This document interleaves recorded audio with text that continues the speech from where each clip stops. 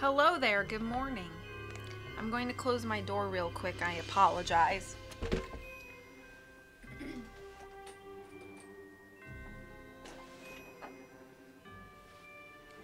Okay. How are you guys doing today? I hope you're all doing well. Let me cut this down a little bit more. Good morning. We're back with some more Mystery by Moonlight, which is one of the books that the Nancy Drew game Ghost Dogs of Moonlight is based off of. I have welcomed any lurkers who might be hanging out. I hope anybody who watches this after the fact is having a great day and enjoys the what we've got today, which is just going to be some light reading. I'm going to go ahead and jump in to chapter 6. I plan to read 5 chapters today, 6, 7, 8, 9, and 10. If anything is wacky with sound, good morning, Rhodes. I'm doing pretty good. If anything's wacky in sound, just let me know in chat and I'll try to fix that. And then just a reminder for those of you who haven't watched a read stream of mine, I don't interrupt myself in the middle of chapters. So I'll read through a chapter and then that's when I'll catch up on the chat. So feel free to chat and then I'll just catch up when I can. Without further ado. Chapter 6. A Killer Storm. Just before the tree crashed down, Ned pushed Nancy off the dock and onto the sand. The dock creaked and groaned under the tree trunk's weight. A second later, the edge of the dock broke off. "That was awfully close," Nancy gasped. She lifted her head. Through torrents of rain, she could see the sky to the north was already brighter. The fast-moving storm was flying out over the lake. Nancy's heart rate slowed and she scrambled to her feet.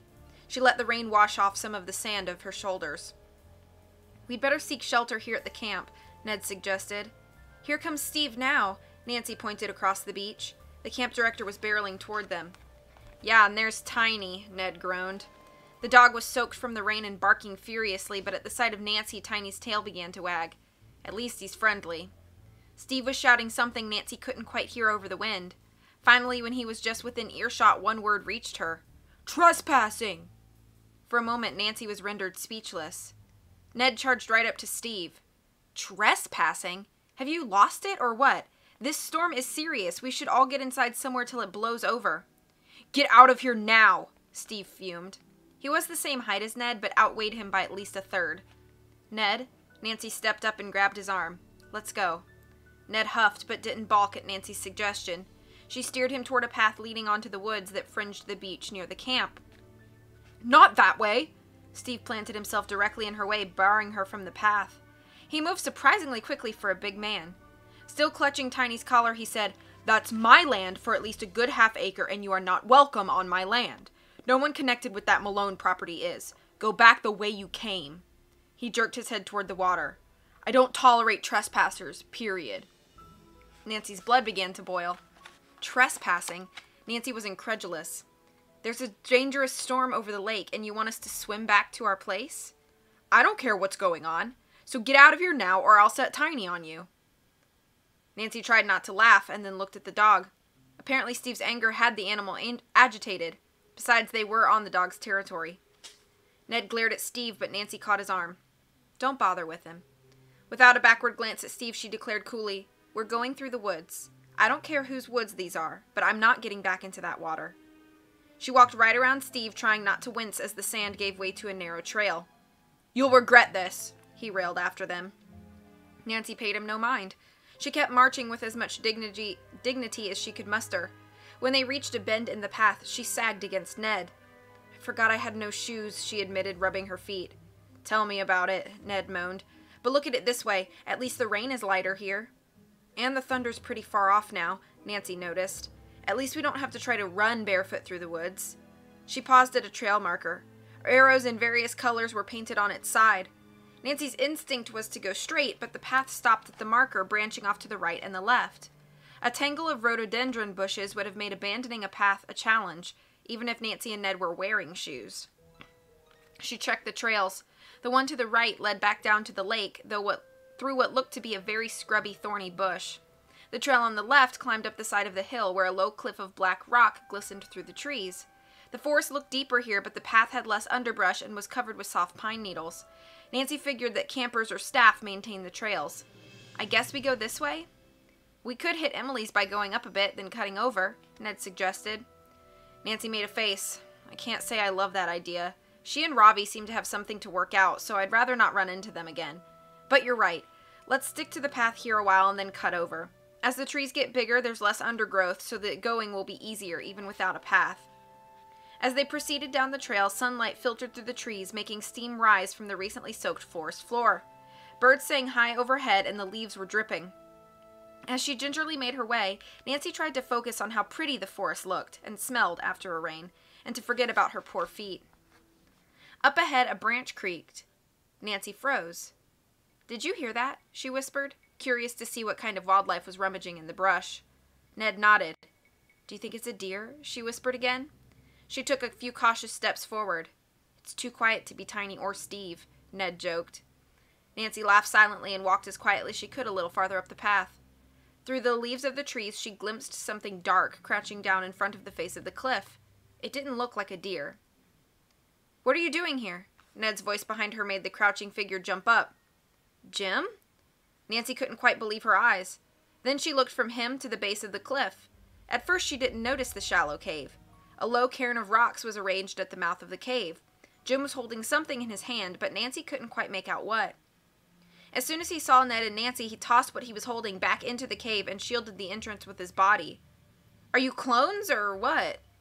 Ned shook his head. "It seems you're the one turning up everywhere today. This is private property. Delmonico doesn't care if I hike in here. Anyway, what he doesn't know won't bother him. What's your excuse?" Jim challenged Ned. Nancy touched Ned's arm. "Look," she whispered, "whatever Jim's up to is his business. If he's looking for a run-in with Delmonico, that's his problem. Let's just get out of here." Nancy was grateful when Ned agreed readily. "Right. Besides, this is where we should cut off to get back to the house. Otherwise, we'll have to tackle the dirt road barefoot, too." Bess greeted them a little while later from the yard. "You guys are a sight for sore eyes, even if you do look about as bad as my laundry." She and George were taking a load of soaking wet laundry off the line and throwing it into a basket. Ned and Nancy had stopped to retrieve their flip-flops from the dock. "Tell me about it," Nancy said, turning on the garden hose to wash off her feet. They were sore and filthy. Ned stuck out his feet for her to hose down, too. "I was worried when the storm came in and you guys weren't back here yet, but I figured you guys would take shelter somewhere," George said. Ned and Nancy exchanged a look. "Not exactly," they said in unison, and then began to laugh. "Actually, it's a long story, and I'll fill you in on the details later," Nancy said, "but first I'm hitting the shower." Then Nancy remembered Bess had told her the night before that the cottage didn't have a dryer, and all those wet clothes. "Do you want to run into town for a laundromat? I'll drive you in before dinner and you could pick up a pizza or something." "No need," George answered. "Since we're going to Emily's to watch a video tonight, I'm pretty sure she'll let us use her dryer. I'll call to check." "I'm curious to see what movie Robbie's picked for the occasion," Bess remarked.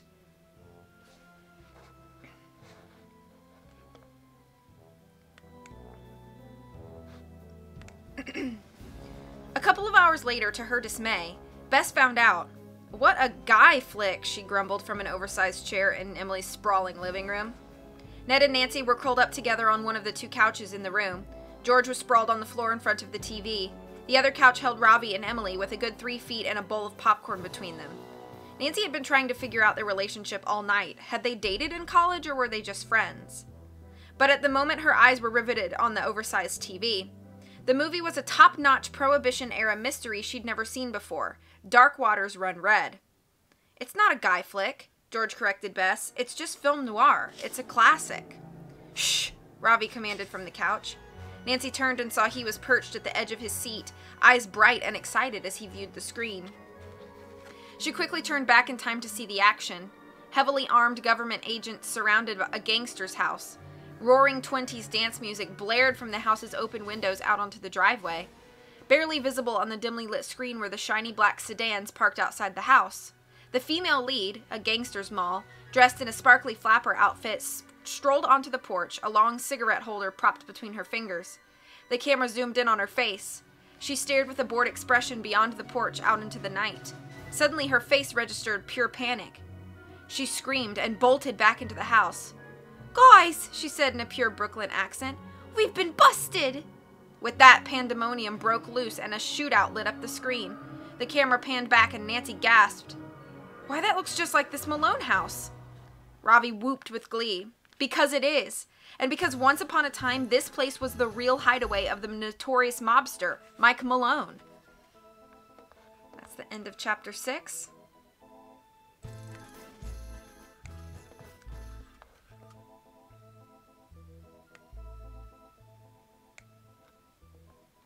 I'm trying to find a good happy medium for this music here. I feel like that's fine. Alright, that's chapter 6. Let me take a drink of my water.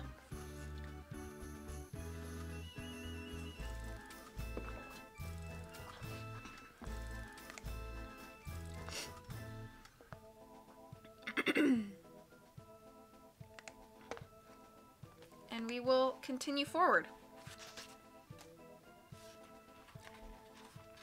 Chapter 7. A Secret Revealed. Emily jumped up. She stared down at Ravi, who was still on the sofa. "Is this some kind of sick joke?" Ravi seemed stunned by Emily's reaction. He stood up slowly. "Emily, I can't believe you, of all people, didn't know the history of this place before you bought it. I thought it was beyond cool, considering your work." "What work? And what makes you think this place is an old gangster hideout?" Nancy asked. George grabbed a remote and stopped the tape. "Wasn't it probably just rented out for some location shooting?" "Of course it was rented out by the movie company long after Mike Malone was carted off to jail. In fact, the film was made long after the valley was flooded, which is how I found out about this. I was researching the lost lands in the area, and a footnote in one of my references mentioned how when they filmed this movie in the 40s, they had to avoid shots that fold the full expanse of the lake. But back in Malone's day, there actually was a small lake here. It was big enough to swim in, I guess, and it was secluded. Made a good place to hang low after some caper." "I can't believe this," Emily moaned, sinking back down on the couch.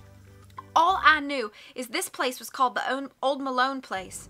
I didn't know Mike Malone had anything to do with it." Ravi shook his head in disbelief. "Emily, you've been working on a documentary on Prohibition-era gangsters for what, 2-3 years now?" "You have?"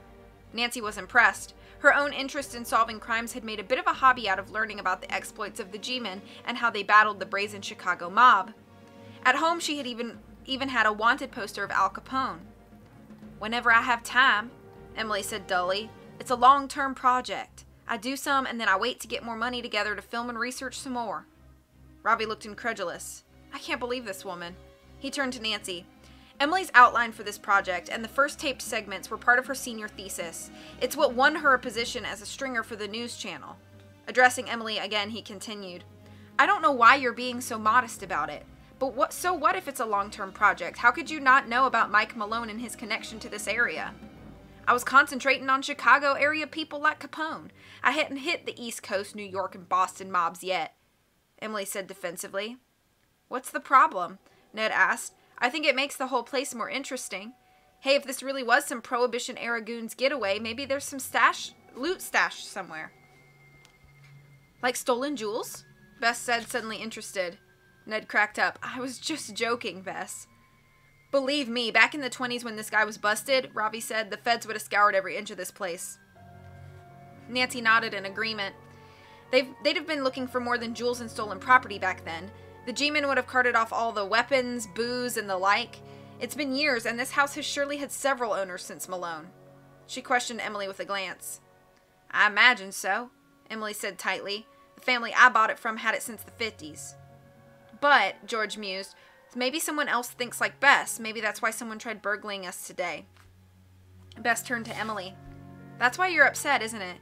It's hard to live in a place where someone's been murdered." Bess shuddered. "Or maybe it's the ghost of Malone's victims that have been haunting us over the past week." "Or Malone himself," Ravi said in a deep, spooky voice and then broke into a laugh. "Don't joke about things like that. You don't know what you're talking about," Bess said, offended. "Enough about ghosts, robbers, loot, and Mike Malone," Nancy declared, getting up. It was obvious Bess was getting carried away with things, and Emily looked really upset. "It's getting late. Let's grab the laundry from the dryer and head back home," she suggested. "Good idea," George said. The girls waved goodbye to Emily and Ravi and headed into the mudroom that ran along the back of the house where the washer and dryer were hooked up. A few minutes later, they were carrying the laundry baskets across the lawn by the beam of Ned's flashlight. More storms coming, George noted, gesturing out over the lake. Sheet lighting illuminated the sky, but the storm was too far off to hear the thunder. Or blowing past us, Nancy said, realizing the temperature had dropped a bit. She put down her basket to zip up her pale blue hooded sweatshirt when she caught the movement of something out of the corner of her eye. She was sure she saw a dim light bobbing through the woods between the Fane cottage and the Lawrence Joneses' place. It flickered again for a moment, then was gone. Nancy decided not to mention what she'd seen to the others. She didn't want to scare them. She picked up her basket, but as they approached the cottage, she handed it to Ned. "Ned, I've got to get something from the car. I might hang out here a few minutes." "Want me along?" Ned asked. Nancy shook her head. "It'll only be a few minutes, and then I'll be back. Bess will feel safer from ghosts or whatever with you in the house." Ned pecked Nancy on the cheek and handed inside. Nancy went into her car. She propped open the glove compartment and took out a flashlight. She made her way through the brush into the forest. She stopped for a moment and tried to get her bearings. The light she saw had bobbed off to her left and deeper in the forest. Moving as quietly as she could, she aimed her flashlight down at the ground, not wanting to betray her presence to whomever was lurking nearby. Though Nancy had downplayed Bess's fears earlier, she was beginning to suspect Bess was right. Someone was haunting the Malone property, just not a ghost. Someone alive, curious, and on a personal treasure hunt for something he or she believed Malone had, stashed away on his property before he was carted off to jail. George's suggestion that there might still be loot around had seemed pretty ludicrous, but Nancy was beginning to wonder. Still, she thought, why root around in the cottage when the Malone house itself would have certainly made a better hiding place? For all Nancy knew, the cottage might have been built after Malone had gone to jail. She made a mental note to ask Emily if all the buildings on the original property dated from the same era. Nancy also planned to ask if Emily had been the victim of any weird incidents, either burglaries or any kind of harassment. Come to think of it, Steve Delmonico seemed more than capable of trying to either spook Emily into selling her land or just make her life miserable. And then there was Jim. Nancy had almost forgotten about him. He'd been doing something strange in Steve's woods today. Definitely something he didn't want Nancy and Ned to see. Was he digging around looking for something? He was intimate with the land around here and was probably well acquainted with the local legend. Finding unclaimed money or jewelry would be a boon to someone embroiled in legal actions over tribal rights. Suddenly, a shrill shriek pierced through the trees. Nancy froze. That same scream again. It had come from just ahead of her. It came from the same direction where she'd seen that light last. Some woman was in big trouble. Nancy sprang into action.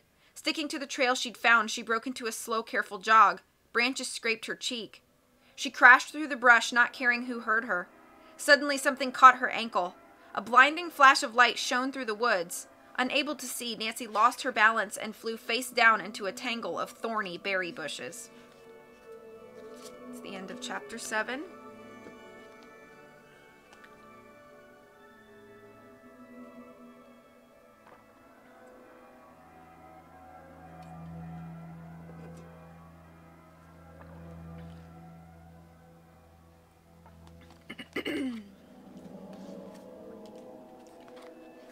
Chapter 8. Blinded by the Light. For a moment, Nancy lay in the bramble, stunned. Then with a low moan, she gingerly freed herself of the thorny branches and got back on her feet. Her eyes were still having trouble regaining any night vision. Though her arms and legs felt bruised and sore, she knew she wasn't hurt. She touched her face, hoping she hadn't scratched herself up too badly. Apparently, when she'd tripped, she'd broken her fall with her arms before hitting the ground. Tripped. One minute Nancy was running, the next she ran straight into something. But what? And what was that light? Nancy wondered, looking around. Gradually, the world around her came into focus. She spotted her flashlight lying in the middle of the path right next to a wire. With sudden insight, Nancy realized what must have happened. The wire had been connected to some sort of camera flash. This camera setup probably belonged to naturalists. "Oh, I really blew it this time," she groaned softly. The wire had broken, but by grabbing one end, Nancy followed it back to where it had been tied around a tree. A little farther down the trail, she saw a small animal carcass dangling from a branch. Nancy recoiled in distaste. It was really gross. Obviously, it was some sort of bait, this time tied up out of easy reach of Tiny or any other passing dog. Nancy couldn't believe her bad luck. As she had run through the woods, she had stumbled across what was surely one of the Lawrence Joneses' research setups. Nancy wasn't sure what to do. Whoever had screamed hadn't screamed again, just like the other night. But was the person all right? Nancy guessed she'd probably made enough noise by setting off the flash and crashing into the brush that any wrongdoer would be long gone. Meanwhile, Nancy's conscience was pricking her. She had managed to mess up some of the Lawrence Joneses' work. They would be on Bess and George's case for sure now and probably raise trouble when Jen and Jason got home. Suddenly, she heard voices coming toward her. Before Nancy could think about it, she ducked behind a boulder and peered around the edge. "We're in luck this time." The sound of Millicent Lawrence Jones's voice made Nancy cringe.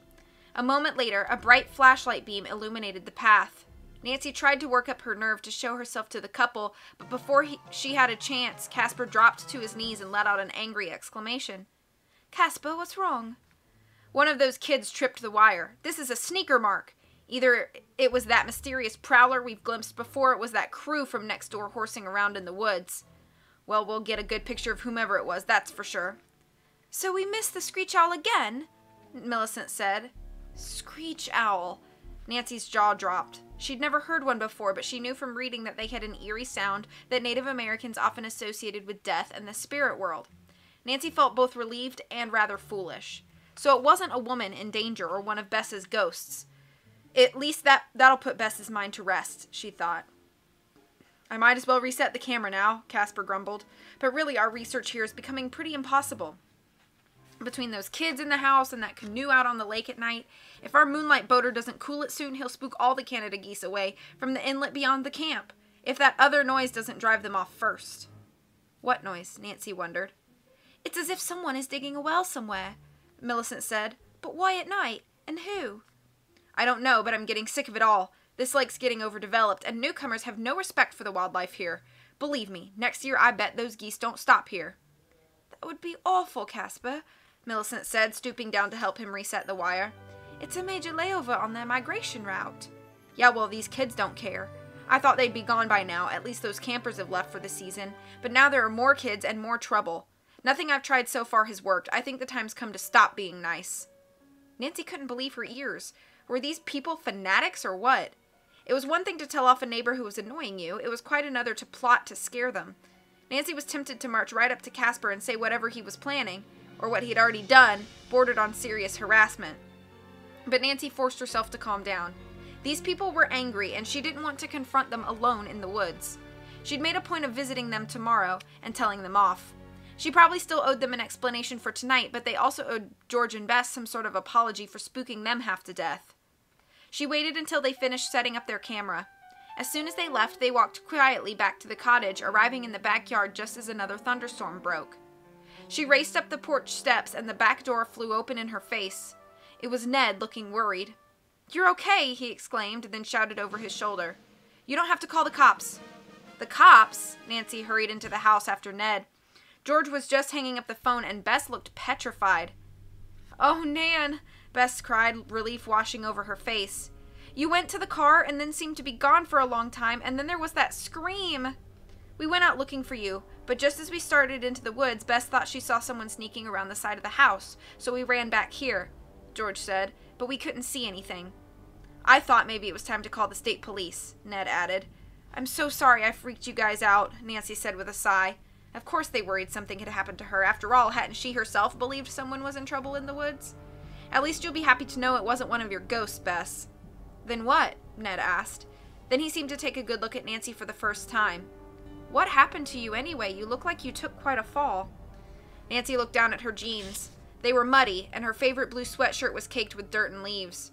Shallow scratches marred the backs of her hands. "Yeah, well, thanks to the Lawrence Joneses, I managed to trip and fall into a bramble bush," Nancy said, looking in the cabinets for something to put on her cuts. The more she thought about what happened in the woods, the angrier she got. "Here, I'll get it," George said, ducking into the pantry. A moment later, she came back with some antiseptic spray and a couple of bandages. While Nancy washed her hands at the sink, she told her story. "Those awful screams are apparently the call of a screech owl," she said. "Not half as romantic as ghosts of drowned Valley children or Malone's murder victims. Although the Lawrence Joneses are hopping mad. They figured out it was one of us who set off the flash." George, Bess, and Ned looked quizzical. Nancy laughed. "My sneaker prints. It's very muddy, and I certainly made a big mess back there." "If it's a screech owl," Bess said, sinking down in a chair, "no one was getting hurt except you." Nothing serious, Nancy said, deciding then and there to keep Casper's comments to herself. She wanted to talk with him herself. Besides, with little sleep the night before, the frantic swim this afternoon, and her encounter in the woods, Nancy was exhausted. "Look, guys, can we talk more about this in the morning? I'm about ready to fall asleep on my feet," she said, barely able to stifle a yawn. After a quick shower, Nancy crawled into bed with the vague feeling that she'd forgotten to ask Bess and George about something. But the minute her head hit the pillow, she dropped into a deep and dreamless sleep. It seemed just seconds later that Nancy's eyes popped open. Her lids were heavy, and for a moment she couldn't remember where she was. Then she heard the sound of something being moved in the attic above her room. But there is no attic, Nancy thought. George told her that when Bess was complaining about ghosts. Nancy sat bolt upright in bed and looked at her clock. It was past 3 a.m. She'd been asleep for at least 4 hours. Swinging her legs out of bed, she threw her robe over her pajamas. Quietly, she stood up and listened. Except for the distant hum of the refrigerator cycling on downstairs and the whir of a fan coming from George and Bess's room, the house seemed totally silent. Maybe she'd been dreaming? Or maybe it was just mice in the rafters. But then she heard the noise again. Something sliding across the floor above her head. No mouse ever made that much noise. George had to be wrong. There had to be another level to this house and maybe a crawl space. Nancy grabbed a bedside flashlight, then opened the door to her room to investigate. Maybe there was a small trapdoor at the end of the hall or in the ceiling. She walked past the closed door to George and Bess's room and then past Ned's. The hall was short and ended at the bathroom, which was off to the right. She ran the beam of the flashlight around the wall and the ceiling of the hall. No seams, no trapdoor. Frustrated, Nancy stood quiet a moment. She was sure she had heard something above her head. Maybe access to whatever lay above was through her room? She went back, carefully closed the door, and looked around. There were no closets in the room, only a low chest of drawers and a large old-fashioned wardrobe. As she ran the flashlight beam around the walls, she heard the noise again, coming from right above her bed. Nancy checked the wall behind the dresser first, but found nothing. She turned her attention to the wardrobe. It was heavy, and for a moment she wondered if she should wait until morning and get someone to help her move it. But if someone was prowling around the attic, they'd be long gone by morning. It was obvious that however someone had gotten into the space above her, they hadn't gotten there using her room. She put down her flashlight. Using all her strength, she was able to angle the wardrobe out slightly from the wall. It scraped the floorboards and made a grating sound. The noise overhead stopped. Great, Nancy thought. Nothing like announcing to someone you're looking for them. But moving the wardrobe meant making noise. At least she'd have a chance to see what the prowler was up to. With another push, she angled the wardrobe out a full 90 degrees. She reached for her flashlight and shone it on the wall. At first she didn't see anything, just the same stained, flowered wallpaper that covered the rest of the guest room. Then as she felt around, her hand touched a latch. She'd found a secret door. The end of chapter 8.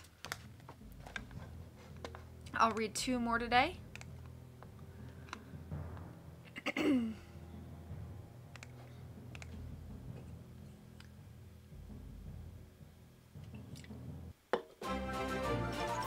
Thank you so much for that host, Timo. How are you doing? Hope you're having a good morning today.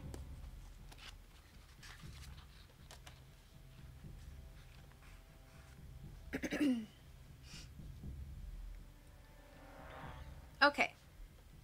Chapter 9. What Lies Above. Nancy studied the door a moment. Someone had clearly gone to great lengths to camouflage it. However, time and the settling of the house had done their work. The outline of a door showed clearly behind the wallpaper. When Jen and Jason got around to repapering this room, they would have found the entrance. Nancy pressed her ear to the door but heard nothing. Whoever was skulking around upstairs had left by some other way out. Using her penknife, Nancy cut through the wallpaper along the edges of the door. She tugged at the ring. It was stiff, and Nancy was afraid she might break it. She grabbed a credit card from her bag and worked it between the latch and the door. She tried again. The door groaned open, the hinges stiff and rusty. Nancy had to bend to get through the low door. It opened immediately into a steep staircase. It went up several steps past Nancy's room and ended in a crawl space. It also continued down somewhere into the lower part of the house.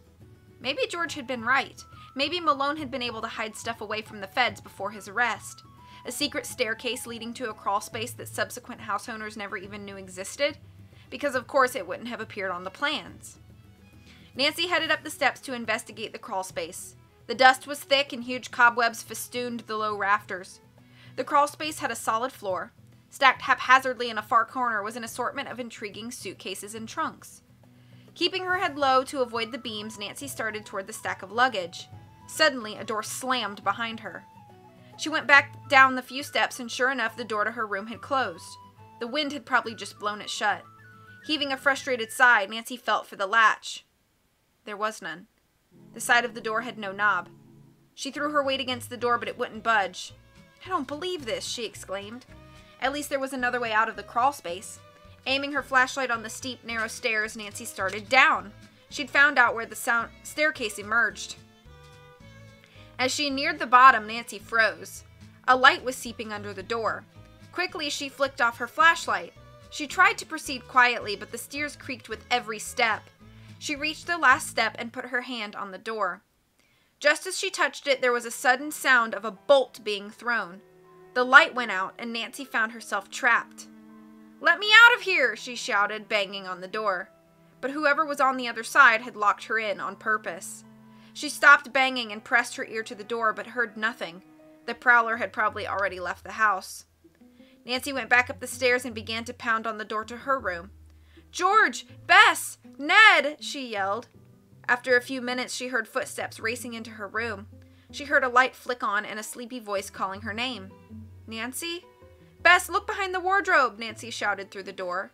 "I don't believe this," she heard George exclaim. "Where'd this door come from?" "At the moment, it doesn't matter," Nancy told her. "Just open it. There's no handle on this side. Be careful, it's stiff." "I'm opening it now," Ned said. "Stand back, Nan." She stepped away from the door and listened to Ned straining to open it. Then after a second, it creaked on its hinges. It flew open, the bright light in the room blinding Nancy as it flooded the dusty staircase. "What happened?" Ned asked as Nancy stepped into the bedroom. She was mad at whomever locked her in and was without a clue as to who it might have been. She told them quickly about hearing the noises, then finding the door. "The crazy part was the prowler was still here and locked me in from below." George poked her head into the narrow stairwell. "Oh, I see it goes down from here. Let's go check." "My thoughts exactly," Nancy said. "But first let's make sure we don't get locked up here." Working together, they managed to wedge the wardrobe against the open stairway door so nothing could blow it shut again. "Why don't I go downstairs? Then when you get to the door, start shouting, and I'll follow your voice and we'll see where the staircase leads," Ned suggested. "Good thinking," Nancy said. While Bess went with Ned, Nancy and George walked down the steps. "My guess," Nancy said, "is that this part of the house is near the pantry." When they reached the bottom, they banged on the door. Within seconds, they heard a bolt thrown and a door opened without a single squeak or creak. "Someone's oiled these hinges recently," Ned said, as Nancy and George stepped through the door and into the pantry. "They probably thought this was the only entrance or exit. Unless you're actually looking for it, you'd miss the door that leads into my room. Even from the staircase side, it sits flush with the wall and has no handles," Nancy pointed out. "They wanted to be sure no one heard them coming or going. I'm sorry to disappoint you, Bess. Apparently the noises you were hearing, which were real, were not made by a ghost." "I figured that out by now." Bess shivered slightly in her light nightshirt. "But I can't say that knowing that someone has been creeping around right above our heads while we sleep makes me feel better." "I hear you," George said, then looked around the pantry and frowned. "I don't think anyone's taken anything." "Whoever it was made a run for it," Ned said. "I checked the porch just now. The screen door, which we always latch against the wind, was open." "Maybe we should check out the yard," George suggested. "Remember Bess thought she saw a prowler earlier, though when we checked there was no one?" Right. Nancy had forgotten about that. Had it been the same person she'd followed into the woods before, triggering the Lawrence Jones's photo setup? Or was it someone else? Nancy shook her head. "No point. They're long gone. But let's see what they were looking at upstairs. Ned, I'll need your help. We can carry the stuff I found down here to the kitchen. There's no electricity I could find up there, and there's lots to look through." "I could use a chocolate fix," Bess said. "We're all awake already. We might as well stay up. I'll make hot chocolate."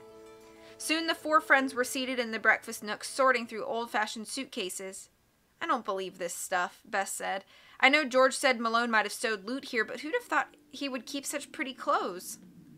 "They weren't his clothes, silly," George teased. "Maybe they belonged to his girlfriend, or maybe he was married." She looked up at Nancy.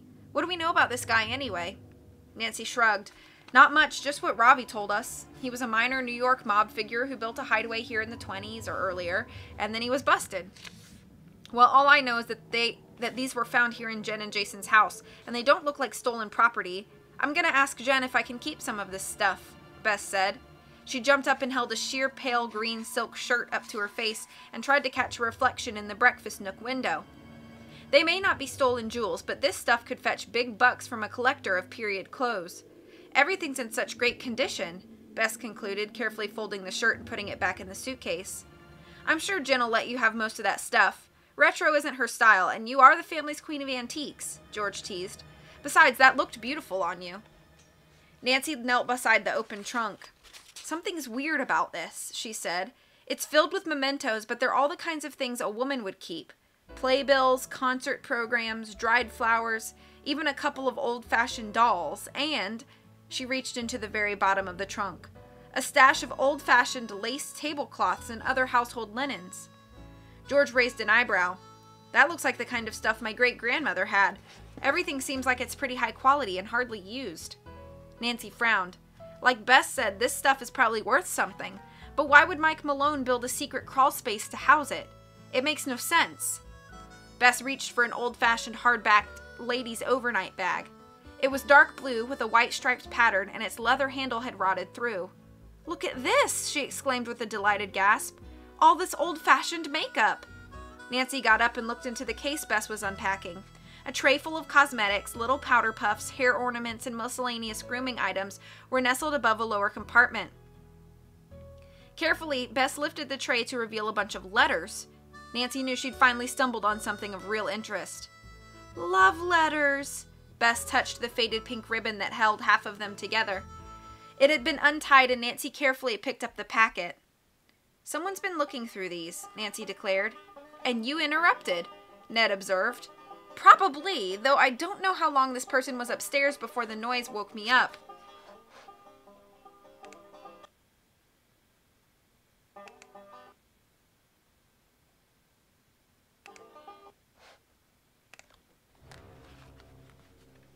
Whoever it was didn't have much time to put this all away and disappear before I found the door. "Maybe we'll find a clue as to who lived here," George said. Carefully, Nancy began to look through the letters. The first thing she noticed was that the first few letters were arranged in date order, but the rest seemed to be stacked together randomly. Nancy read the first few letters and looked up, her eyes bright with excitement. At last, there was a clear connection. These are all from Mike Malone to his fiancée, Nellie. "He was married?" Ned sounded surprised. "Apparently, or he planned to be," Nancy said. "And the letters are only part love letters. Part of every letter also recounts Malone's exploits with the mob to Nellie." "That's pretty dangerous stuff to put in writing," Ned pointed out. "If the feds ever found these letters, they would have had enough to put him away for life." "Which they did," George reminded him, "with or without the letters. I bet Emily would give her right arm to see these. This stuff is a real history of the day-to-day workings of bootleggers and hoodlums. Isn't that what Ravi said her long-term documentary was about?" Nancy nodded. "Yes, Emily would love to see these, and we'll show them to her eventually. She had a pretty bad reaction to hearing Malone was connected with her new home." "Who can blame her?" Ned laughed. "Talk about bringing work home with you." Nancy was only half listening. Using the postmarks, she was carefully putting the letters in order by date. "There's a letter here every Tuesday and Thursday for well over 2 years, except for one gap toward the end of 1925 when 2 weeks' worth of letters are missing." Nancy looked from Bess to George to Ned. "Someone's been in here and taken a group of letters. But why?" That's the end of chapter 9. One more chapter I'll read today. You already fell back asleep for 3 hours? I love sleeping.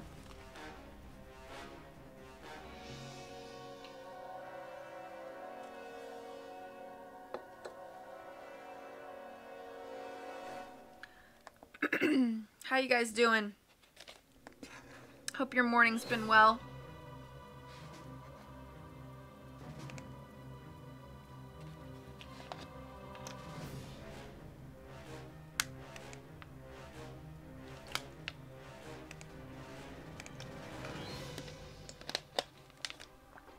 Okay. One more chapter. Let's do it.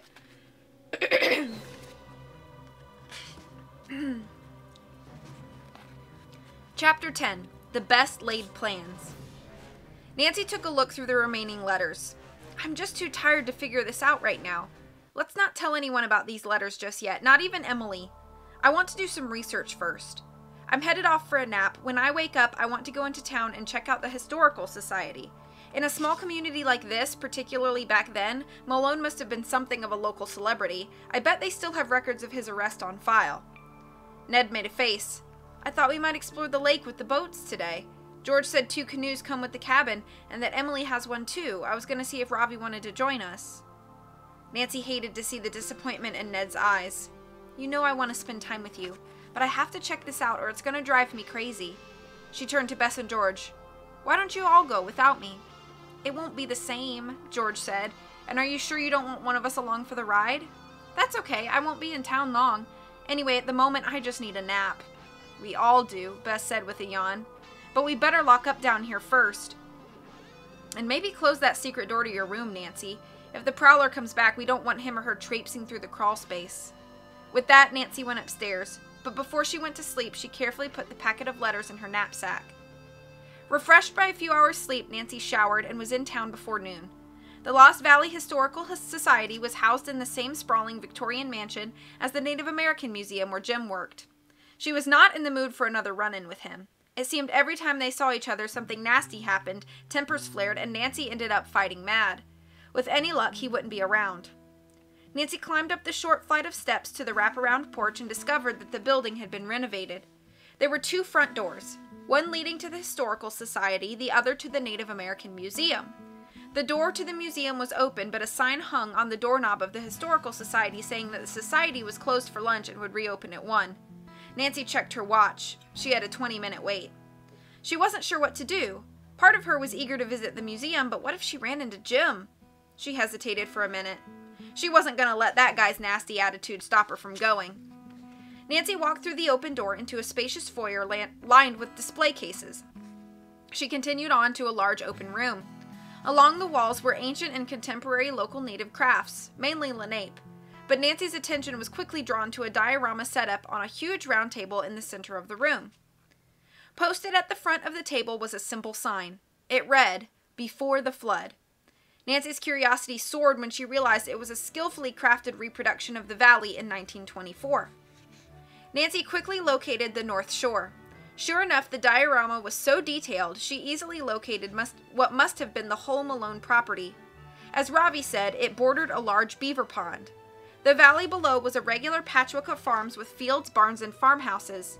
Small hamlets with church spires and tiny streets punctuated the sparsely populated landscape. The Malone property bordered what was labeled as Lenape land. It was a small tract, but it ran right through the current dividing line between Emily's house and Camp Moonlight. And all of Camp Moonlight had originally belonged to the Lenape people. Malone's little compound showed the big house, the guest house, a tool shed, but no boathouse. That's the before picture. Now how about the after? A tight voice commented. Nancy turned. Jim, she said, forcing back a wave of anger. We keep running into each other, he said, folding his arms across his chest. His whole being was a challenge to her, but Nancy decided not to be challenged. She was too curious about the valley and this diorama. This museum's pretty impressive, she said. As she'd hoped, her comment disarmed him slightly. Well, now that I'm permanent staff, we have 1 full-time curator, then me and 2 assistants. We're getting things together, slowly but surely, he said, a note of real pride in his voice. When my boss gets back from vacation, I'll be able to work full-time on part 2 of this one. Part 2 is after the flood? Nancy asked, immediately wanting to bite back her words as she realized Jim thought she was mocking him. Yeah, what else? Jim said, tensing up again. If you're interested, it's in the next room. It's still pretty much a work in progress. Nancy was surprised at his offer and quickly took him up on it. He led her into a room that abutted the Historical Society's half of the building. A broad, open-arched doorway separated the 2 institutions. Now this should look more familiar, he said, drawing back a protective cloth from the top of a large display table. The whole north shore of the lake looked pretty complete to Nancy, though the east, west, and south shores were still blocked out with brown terraform material and lots of post-it notes. Nancy quickly spotted the Fane cottage, Emily's house, Camp Moonlight, and then on the other side of the Fanes, a nearly completed model of the Lawrence Jones's cabin. Map locator pins dotted part of the forest, the grounds of Camp Moonlight, the Fane cottage, and Emily's yard. Some of the pins went right down into the replicated lake. What are these? She asked Jim. None of your business? He snapped. Nancy rolled her eyes. This guy kept acting as if she were personally responsible for flooding the valley and disturbing his ancestral lands. What's with you? She started to ask, but just then a woman poked her head through the door to the Historical Society side of the building. I'm back, Jim. I'm officially open now. You don't need to watch the shop, the woman said. Jim gave her a thumbs up and walked away from Nancy. The whole reason Nancy had come to town was to check out the Historical Society. Excuse me, but I actually came here to check out some of your records, Nancy said to the woman. Of course, come in. Sorry I was still at lunch, but I hope Jim kept you entertained, the woman said, flicking on the lights in the front room. Before tucking her purse inside her desk, she pulled out her compact and checked her hair. She was an attractive woman with a friendly smile. Nancy decided not to respond to her remark about Jim. My name's Nancy Drew, and I'm staying with friends at the cottage on the old Malone property on the North Shore. Mike Malone's old place. Yes, I know the cottage. It's charming. I hear a young couple bought it about a year or so ago, and then the Malone house itself just got sold after being on the market for a good 5 years. Amazing when things start happening, they happen fast, she babbled on. Oh, by the way, my name's Karen Kopeski. I more or less run this place together with a really great committee of volunteers. Nancy smiled. She'd have to talk fast to get a word in edgewise. Karen was such a talker. Anyway, Nancy said, unzipping her knapsack, I found these letters in the cottage last night. Apparently there's a secret stairway in the house that leads to a... You don't say! Karen looked thrilled. To a crawl space, Nancy continued. I went through the letters a little bit last night. They were all written by Mike Malone, but I wondered if your records here could shed any light on them. Oh my, those would be of great interest to the society, Karen said. Mike Malone is a real local celebrity. In fact, there have been rumors circulating for years that he's still haunting the main old house. Of course, that's only if you believe in ghosts. But if you do, Karen giggled, there are supposedly at least 10 of them wandering around the North Shore. Why the ghosts of farmers who lived 25 miles away down the valley would bother to hunt the North Shore is beyond me. Back in the mid-20s, it was mainly Native American land. Traveling 25 miles in these parts was quite an excursion. Would you tell me about how the local Native American groups feel about Moonlight Lake now? Nancy asked. Karen shrugged. Mostly just like everyone else. They use it for recreation. Boating, fishing, water sports. There are a few who still resent the way the tribal lands were more or less ripped out from under them by the powers behind the hydroelectric projects. People like Jim. Yes, but at least he's channeled his anger in good directions. He's going through the courts trying to get property owners on this side of the lake to set aside a small area, a memorial really, to the native people who lived in the region for hundreds of years before the white man came. Nancy wanted to learn more about Jim's project, but she could see that Karen was eagerly eyeing the packet of letters. Can we look at those now? Karen asked, pulling a second chair up to the desk and putting on a pair of reading glasses. Nancy sat down, and for a good 20 minutes they pored over the letters. Now this is interesting, Karen said in a serious voice. Back here in 1923, Malone's written something about plans for a boathouse and a chance for serious boating coming up. Well, what's wrong with that? Nancy asked. Karen peered at Nancy over her glasses. Well, he doesn't spell it out, Nancy, but I think Malone had foreknowledge of the flooding of the valley. The plans were top secret until late in 1924. The minute they were made public, a huge controversy erupted. But since this was a poor, underpopulated area, the power company and state won easily. Nancy leaned back and thought a moment. Malone was a mobster, notoriously in cahoots with corrupt politicians. He probably had inside knowledge on a lot of things. But what's even more interesting is that he mentions plans. Our town archives have plans dating from the last years of the 19th century. Come on, let's look and see what we can find. Nancy jumped at the chance. Karen took Nancy into the Historical Society's library. Plans were sorted in large wooden flat files, sorted first by date, then title of property. They searched several years before 1923 and after 1925, but they couldn't find the plans. Karen was visibly disappointed. I so hope to find them. You know, Jim's 1924 diorama has no boathouse, but now we have no idea when it was built. A builder would have had to file plans. Malone might not have wanted to tip his hand that he knew about the flooding of the valley ahead of time, Nancy reasoned, and maybe he didn't have to file plans. He certainly had the connections to build a boathouse without the locals objecting. Do you think the plans are still in the house? Karen asked. I don't know. They weren't with the letters. Nancy thought for a moment. Had they been under that pried-up plank in the pantry? The space was narrow but long, and a tube of rolled-up architectural drawings could have easily fit. Karen looked suddenly up past Nancy's shoulder. Jim, how long have you been standing there? She asked pleasantly. Didn't want to interrupt you guys, he said. He had a definite smirk on his face. How much had he heard? I'm heading to lunch now, he said, his voice neutral. so if you would just keep an eye on things. Of course, Jim, you just go on ahead. Karen waved him away. As he left the room, Nancy noticed he was wearing the same sheathed knife in his belt and was carrying the same sort of burlap sack over his shoulder that she'd seen in the back of his truck the day before. Nancy drove home, her mind reeling from the wealth of new information. Her first thought was of Jim. How long had he been eavesdropping? She tried to tell herself she was being paranoid about him. After all, except for his attitude and bad driving habits, he hadn't done anything truly suspicious. Or had he? His reaction to her question about those locator tacks on the post-flood diorama had been pretty extreme. He didn't want her to know whatever they stood for. And that smirk on his face when Karen discovered him listening at the library door, Nancy's gut instinct told her the guy knew something about that boathouse, if not the letters. When Nancy got back to the cottage, Bess, George, and Ned were still out boating with Ravi.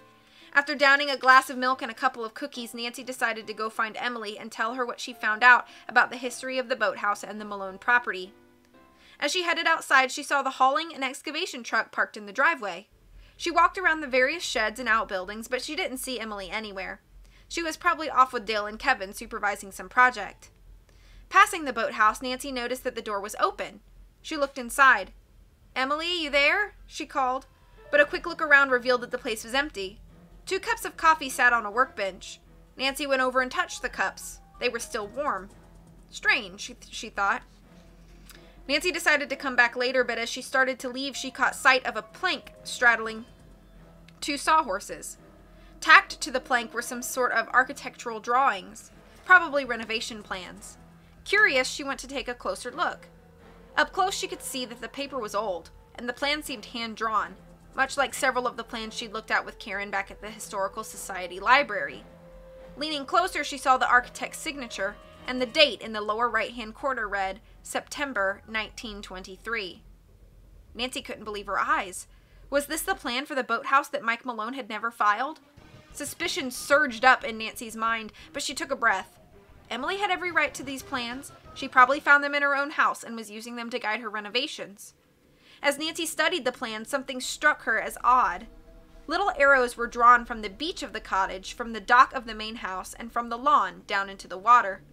Other arrows pointed to a corner of the boathouse itself, the part that seemed to have been badly damaged over the years.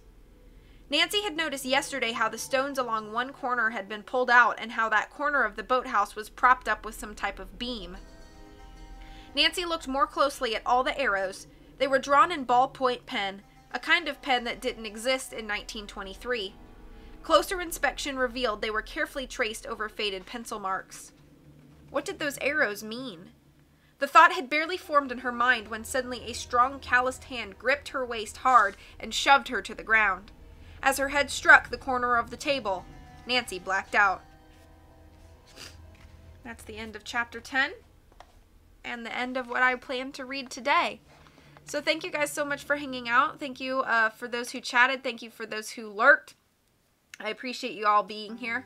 Thank you for anybody who's watching this after the fact. I hope you enjoyed it, and I'll be back with the third portion probably sometime in the next week or so. Take care, and as always, much love from me to you, and I'll catch you all soon. Bye.